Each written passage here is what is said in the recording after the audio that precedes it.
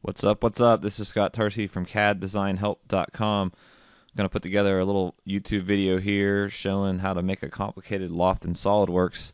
I've got the part here. This is a metal conduit holder.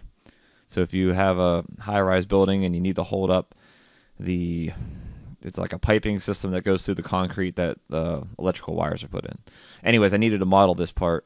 And so this area down here, where I have my fingers, this is the area that I'm going to show you how to do. All right, here we go. So the first thing I did was I created the profile and extruded down the length of the part. A little trick with this is to open up a sketch, and I actually took a picture of that metal conduit holder and I brought it in, as you can see here. And what I did is once I had the picture in, I resized it to a dimension. So I took out my calipers and I created this 0.82 inches dimension. I measured across the metal and then resized the picture based on that. And then from there, I traced the profile of it. I didn't fully constrain these lines as I just wanted to get it pretty close. And I used my calipers to verify some of the other dimensions, and everything is pretty much right on. So that's how I got the profile of it. Then I extruded it the length. Let me hide this sketch. Then I extruded it the length required. So now I've got the full length of the part here. Added a few small features like I chamfered the end, added these holes. That's pretty simple. Let's go down the tree a little further. Here's where it gets interesting. So to create that feature at the bottom that I showed on the part, the way I did this was with the loft. And I'll show you why I did half of it. So I'll suppress the feature. And I'll show all these sketches here.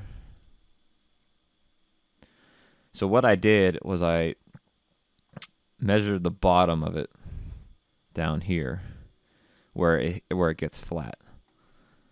And I'll jump back and I'll show you where that. So let me jump back at this point and show you the part again. Hold it up to my camera. So you can see I've got the full length of that flat area. And then it comes down. So I had it modeled up to, I'm trying to turn this thing, right here. And then the next part I put was the profile down here at this bottom flat part. Right here. Going up like that. That's the areas I connected. It is. And I used one half of it. Well, actually, what I had done before that was I used the full bottom, but then I cut it. Then I just used one half of it. And then I've used half the profile up here for the other part of the loft. What I needed now are guide curves, and this one here was the tricky one. And the way I did it was I knew that it needed to start off tangent. So I used the 3D sketch here. And I know that it needed to start off tangent here to this line and stay out there. I know that it needed to be tangent to the distance from this back face over. That's what this line is. And then I also knew that the curve needed to be tangent to the edge up here.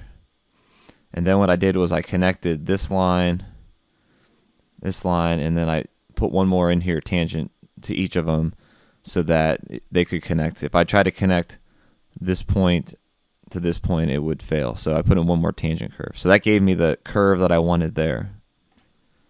And I use this kind of, I call scaffolding here, of construction lines to get it.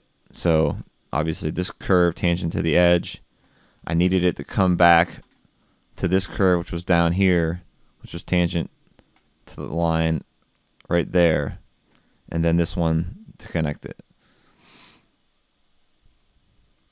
Then in the middle, I put two guide curves, one from the front to the top of it, and then one from the bottom to the back of it. And what's good about doing it in one half like this is I didn't have to go and recreate this complicated guide curve. There's no way to mirror this about the center plane, So the easiest way is to create a body like this and then mirror the body. So if I unsuppress it, you can see it here. I'll go ahead and show you how it was built. So that, as I was saying, there's my sketch at the top, my sketch at the bottom, and then these guide curves here. Okay, so we've got that covered. Then I simply mirrored the body across the center plane. And then finally combine the three bodies together. And there you go. The final step is to simply extend out the bottom here, the bottom flat spot. And that's what this last feature is. So I simply just copied the entities of that face and just extruded it out. And now you can see we have our full conduit part completed.